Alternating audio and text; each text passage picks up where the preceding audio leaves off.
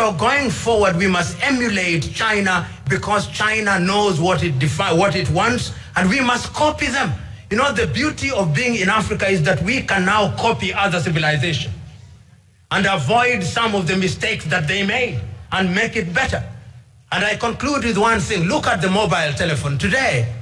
Tell me, each one of us here has a mobile telephone. Each one of us. Those who are doing well have 2. Others have 3. Others even have 4. Tell me, apart from MTN, which is South African, and Econet, which other mobile telephone line is owned by Africans? Very poor vocabulary. But yet it is the most dominant language on earth because it adopts. It's like the ocean, it receives words. Lingua franca is now an English word. Safari is now an English word. Nkugamba lera abaana baffe bazeyo ku masomero. Abasomesa sciences, Mwami Museven be yayogerako mu speech ye. Bagambye tebagenda kudda ku ssomero. Mu speech gye twazanya ku lunaku olw'okutaano yabagamba ekikulu si kya musaala era mwagenda batreatinga ng'abalabe. Nkikuddiremu bugenza okukyama kyagonnako olwaleero oba bwagenza okuziba ng'abasomesa ekibiina ekigatta abasomesa abasayansa science teachers nga bagamba okwetoloola eggwanga lyonna tetugenda kudda ku masomero. Gavumenti ezze tusuubiza ssente okutwongeza paka n'olunaku olwaleero tetulina kye twalabye. Naye simanyi oba mujjukira speech ya President Museven, simanyi oba nsobola ofuna kapaati ako. Simanyi oba nsobola. And when we won victory, we have been working for low pay all this time. Waliwo kapaati kenjagala gw'omusomesa nti bano we baawangula olutalo babadde bajja bakolera atisa akasente katono oba nga tebalina kasente. These soldiers who have been standing here in the rain when you are sitting there in the shades. Bano abasirikale be mulaba abayimiridde wano mu nkuba mwe muli awo mu kasiikirize. They have been fighting, working for either no pay or low pay. Babaddewo nga bakola ng'abamu tebafuna musaala olumu oba nga bakolera akasente katono. Why do they never go on strike? Nga tebeekalakaasa mwali mulabyeko nga beekalakaasa. A doctor who goes on a strike is not a doctor. Omusawo agenda ku strike si musawo. He's an enemy of our people and we shall treat him as such. In fact, tugenda kumutwala ng'omulabe w'eggwanga. President yatuuka n'ogamba in fact twali tulowoozeza mu ky'okudda mu nsiko. Oba ndowooza Mwami Museven oba awambe gavumenti ye simanyi kubanga bagenda mu nsiko. Wulira. Restrained actually. I wanted to go back to the bush but some people nali njagala kuddayo na mu nsiko naye abantu abamu ne bankomako ne bagamba muzeeyi tusaasire todda mu nsiko.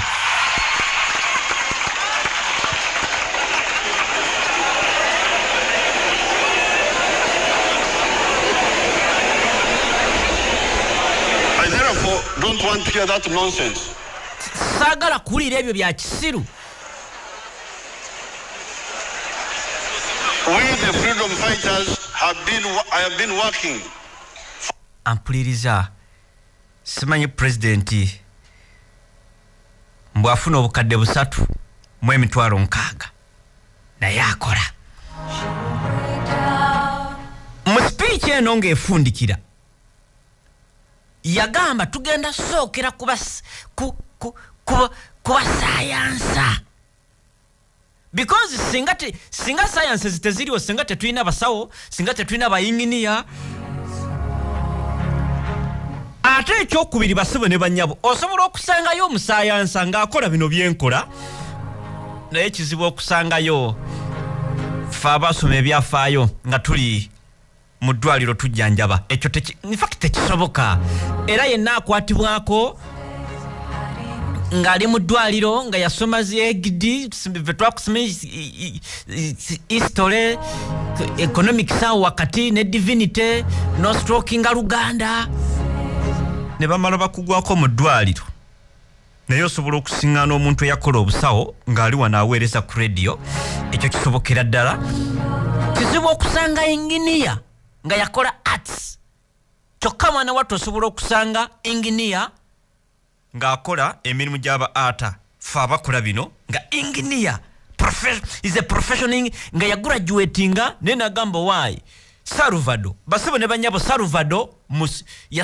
engineer naye yalonda kugenda ku radio n'atandika okukola bino ebyaffe naye kati kola bino ogenda okole oluguudo mwenze engineer Sekadde Samuel Munaro ojja kuwulira kibooko wezitokota naye ennaku zino babamba engineer ate temulaba gwe bawasimanya akulira bagundi wano mu KCCA bamubuza obugundi bwe wasoma biki musimanyi nasooka n'enkola certificate naye nze baŋŋamba nzije wano nkulira ba planners b'ekibuga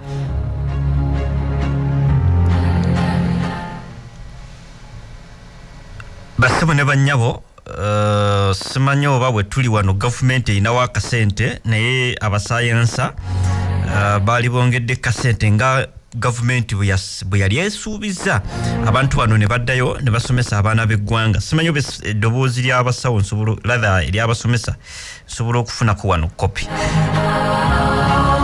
simanyi oba nsobola okufunako wano kopi naye kandabe wano abasawo nabadde nina eddoboozi ly'abasawo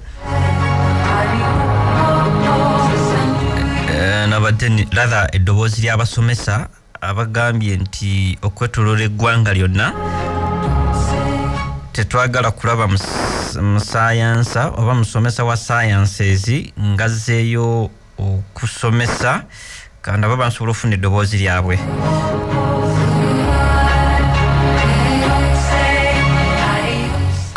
kandabe bansobola okufuna eddoboozi lyabwe oliwulire wakati ng'otwala omwana ekitongole bakita Ugandan Professional Science Teachers Union ampuliriza okutandika n'ennaku z'omwezi nga 9 abaana lwe baddayo ku ssomero tewagenda kuba kusomesa sciences teri kusomesa biology chemistry math physics all science subject will not ampuliriza science subjects zonna tezigenda kusomesebwa be taught in public secondary school mu masomero ga government public secondary schools amasomero gonna aga secondary mu ggwanga aba science physics biology chemistry agriculture n'okubala tekugenda kutandika have gone for industrial action until when government comes and resolve their grievances. Ampuliriza abasomesa basazeewo okulaga otali mativu paka nga government evuddeyo nesolovinga oba netereza okubanja kwabwa kumusa. Okuva mu mwaka gwa 2018 tubadde tukolagana ne government okutwongeza akasaala nga tetwekalakasa. We want government to come clear. Whether we are scientists. Twagala government eveeye bulire ensi. Dala tuli banna science. Or we are scientists but lesser scientists. Oba tuli banna science. We can't abatono tunaawo nga tetuli nnyo banna science. Accept that because we are scientists number 1. Naye tetugenda kukikkiriza kubanga tuli ba science abasookerwako class 1. Doctors are called doctors, not science doctors. Abasawo babayita ba doctors, not science doctors. But for us, they have to add science teachers, science lecturers. Naye ffe balina okwongerako mu science teachers, abasomesa abasayansa, science lecturers. Because they want to state clear the discipline. So the people who are against some teachers, I'm told, and we have a report that there are people in government. Some of them have investment in private schools, ministers, MPs. And they know that when salary of science teachers goes to 4 million, they will not have them in their school because they have been manipulated. Nagamba nti bayina amawulire g'ekikesi gwe bafunye nti abamu ku bali mu gavumenti abalina amasomero ga private nti singa gavumenti eneeyongeza abasomesa ba sciences ne batuuka ku bukadde nga buna mbu bajja kuba tebakya bano abalina private schools bajja kuba tebakyasobola ku affordinga basomesa bano okubafuna. These teachers, and these are the people fighting the salary enhancement of these teachers. Era mbu bateebereza bano be balwanisa okulinyisa omusaala gw'abasomesa banna science oba abasayansi. I want president to come out. Njagala president aveeyo. Because he made a directive. Kubanga yalagira. President was on record in October last year talking about. Mu mwaka oguwedde October president yalangirira nga bagenda okufuna omusaala gwabwe increment, salary increment tebanagufuna. Science teachers. And now they are going to hand 4 million, rebuking some teachers. And this is president yagamba bagenda kuba bafuna obukadde buna. Things they did in 2018, are they using bino yabyogera 2018 publicity? Mubyogera ku butaala justice. The cabinet spokesperson, the minister of ICT and national guidance, Dr. Chris Barumuzi, was on record. He broke the record. He broke the news of salary enhancement of scientists, but he majored most on science teachers and even stated the categories we have. Ampuliriza abasomesa aba sciences tasujja kumalako ne speech kubanga mpanvu. National chairman w'ekibiina ekibagatta kibaita Uganda Professional Science Teachers Union balangiridde okwekalakaasa oba okulaga obutali mativu oba okusula wansi tools ebikolwa ebikozesebwa ku ssomero paka nga President Museven ne gavumenti bavuddeyo ne balangirira nti babongedde kasaara.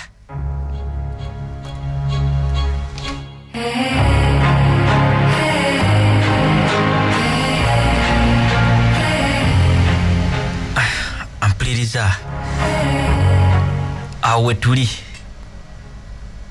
bizibu no tulina bingi basebo ne banyabo nga nayogedde ebizibu bye tulina ebbanja ye tulina amabanja domestic gundi debts, tulina international debts oba foreign debts, tulina erya Congo wanisawa yonna Congo tulina okujuwayo kasenta akasooka ku mbaawo bannaffe ze bagenda ne babba n'ebyobugagga bye tutamanyi kiki byakola kati Uganda yeesasula.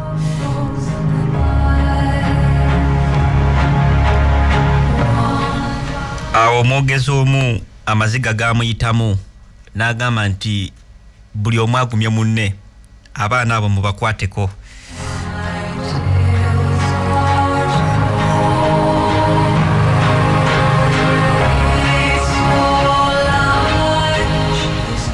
Kubanga ebizibu byonga eggwanga tulina bingi. Bwe muba mukyasaba omusaala eneriyo kino, bwe muba mukyakola kino eneriyo kino.